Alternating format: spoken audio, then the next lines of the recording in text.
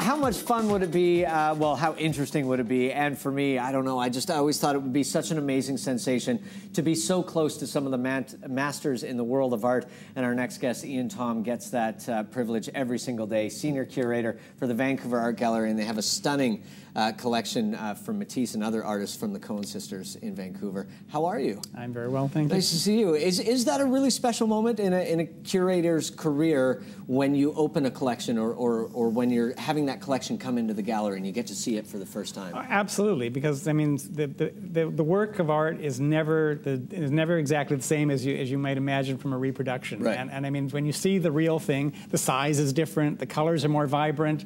I mean, and you get a quality sense of the texture and so on. Yeah. So absolutely, it's very exciting. And you're always in awe that it's a masterpiece. So what is it like for you? You work a few years ahead as a curator, picking these exhibits and deciding what to do. And let's take Matisse, for example, but what is it like when you first open it and you see it? Everything that you know you've been getting, everybody's done all the research, you know all about it, but there it is. Well, in this case, it was delight. It was great pleasure, because so you don't always know how it'll all come together. Yeah. Is it relief sometimes too that it actually just arrived? Sometimes it's relief. I mean, sometimes these things go through very circuitous journeys to get here. So how do they get here? I mean, we're talking about a giant collection. Is it by air? Does someone drive it here? Sometimes by air, but in this case, it was often by truck, and in multiple shipments by truck, because you don't put all your eggs in one basket. Right. In case anything should happen, but no. And they come with couriers and so on. So it all ends up being very, very carefully choreographed. Tell us about this exhibit. It's 3 years in the making from the decision made that this was an exhibit that you wanted to put on to its mounting here in Vancouver. The Coen sisters and their relationship with Matisse, and this is by far and away, I guess, the best collection of Matisse, privately owned collection of Matisse. It's the largest collection of Matisse ever assembled by private individuals, and it was remarkable because they basically, went to Europe as relative innocents. They camped out with Gertrude Stein and her brother in Paris. These are two sisters, right? Were they twins or were they? No, they were actually from a huge family, 13 kids, of which 10 have survived adults. The older was Clarabelle; she was the doctor, and there she is there they are with Gertrude Stein in Italy, and then the younger was Etta, and she was really the major collector. She collected most of her, this is Etta. This is Etta with her riding crop, yes. And Clarabelle was the doctor. And what year are we talking about? And how rare would it be for women to be traveling the world, one being a medical doctor? It was extremely unusual. I mean, in fact, Clarabelle couldn't go to Johns Hopkins, which was the main medical college, because they wouldn't let women in at the time she was studying. She had to go to a women's college, which she eventually became the president of. I mean, so she's a fairly determined individual. The rest of her life, she was always known as Dr. Clarabelle Coen.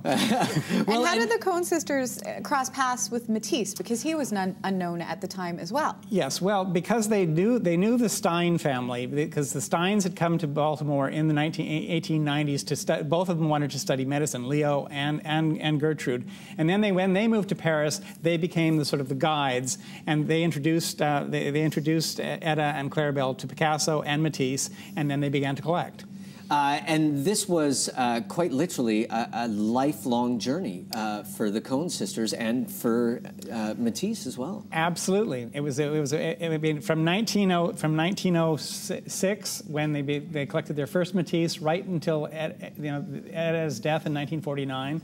They continued to collect. And let's look at some more images. We have a drawing of Etta by Matisse. Yes, by Matisse, which was a part of a group of drawings Matisse gave her in the early 30s, which she'd commissioned because by this time Clarabelle had died in 1929, and she wanted to do a big book about their collection, and she asked Matisse to do some drawings of Clarabelle, and Matisse surprised her by sending a few drawings of her as well. Can you imagine Matisse drawing you? But this is an interesting, and this is a perfect example of it. This is an interesting interplay between an artist and a collector or a client, because Matisse was very savvy, as were the Coen sisters. Absolutely. Well, Matisse visited Etta in 1930, and he realized that the two of them had got a wonderful group of Matisses, and then he began to sort of like move things towards them and encourage them to buy things. In this case of this work, for example, it's from 1940, long after Claribel had died. But it includes anemones, and anemones were Etta's favorite flower. How could you not buy it? How could you not buy it? And we have another one. It's absolutely gorgeous, this one here. Yes, this is a wonderful lithograph by Matisse. I mean, Matisse is also one of the great printmakers of the 20th century. And I mean, you can see how provocative it must have been to have an image like this as a single woman, you know, living in conservative Baltimore in the 1930s, to have something like this on your wall. Naked ladies everywhere. Ian, and this is part of the fascination with this exhibit and the art world in general, is this is such a great example of the art world, from collectors to artists to the passions that drive each of them.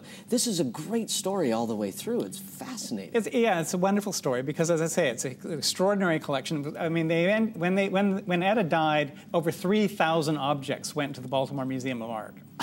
I mean, plus... And it wasn't just Matisse. It wasn't just Matisse. It wasn't just Matisse. There were 500 Matisses.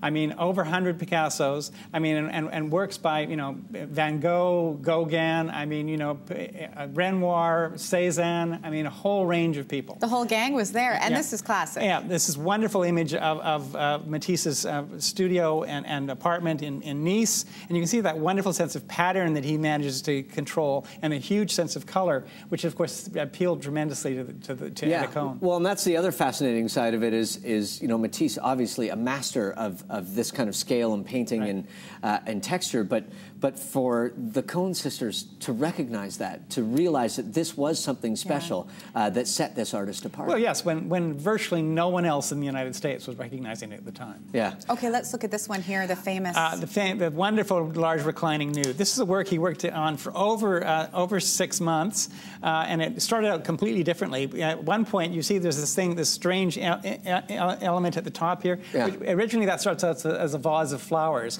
It now becomes something different. And he sent Etta 22 photographs as it evolved, and so clearly, you know, revealing his working process to her. And well, what you know, she had to buy it. She had to buy it. It's finished. Okay. Who shall buy it? Let's look at a Picasso that we see here. This is a wonderful Picasso called Woman with Bangs, which is from his Blue period, was bought by Etta in about 1930, shortly after Claribel died. Obviously reflects the great melancholy Picasso was feeling at that period in his career after his great friend Casagemas had committed suicide. But it's and here's another example of an artist working with a client. Here's Picasso. And look what it says on the top. Bonjour, Mademoiselle Coen. Notice how he has his hat in hand. Starving artist. Starving artist. This was sent to Etta by you know, Gertrude Stein in a letter, you know, encouraging like the Coen sisters to continue buying work because they'd bought a couple of drawings the previous year. Absolutely brilliant. Amazing. Ian, all the way along. What a fascinating story of these two. And one last piece. This is the Gauguin. Glorious Gauguin from 1892. This is Gauguin's first this Tahitian wife. This is actually a work that belonged to Degas. Degas bought this in an auction in 1895 when Gauguin was trying to finance his final trip to Tahiti.